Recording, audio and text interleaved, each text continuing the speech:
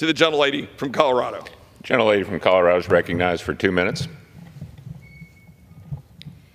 Thank you, Mr. Speaker. Let's call a spade a spade. The Uniparty's deal to keep spending taxpayer dollars like drunken sailors is a horrible deal for the American people. It is immoral and unsustainable to continue the reckless spending in Washington, D.C. This debt is going to our children and our children's children. And the American people elected a majority that promised to cut spending and cut this out of control spending from Washington, D.C., and put an end to the Biden regime's policies that are destroying America. This bill does the opposite of what we, the majority, promised the American people. Voting for this bill is voting to fund Joe Biden's wide-open border policies that killed 22-year-old Lincoln Riley last Thursday. You know, crime in Venezuela sure is going down, and that's because they are all coming through our wide-open borders. Criminal, illegal aliens coming through.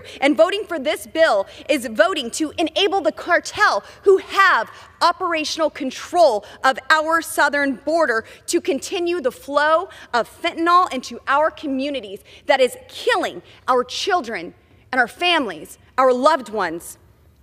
They are a foreign terrorist organization, and they are guilty of narco-terrorism. And we need to execute our military's ability to stop them. And instead, we're funding these policies to continue. Voting for this bill is voting to continue Nancy Pelosi's spending, taxpayer-funded abortions, and Green New Deal policies. Everything we campaigned against, we won this majority on.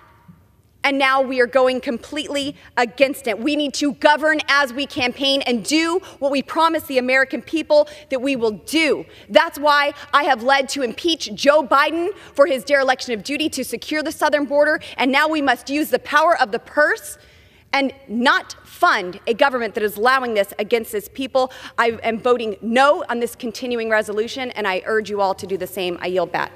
Reserve.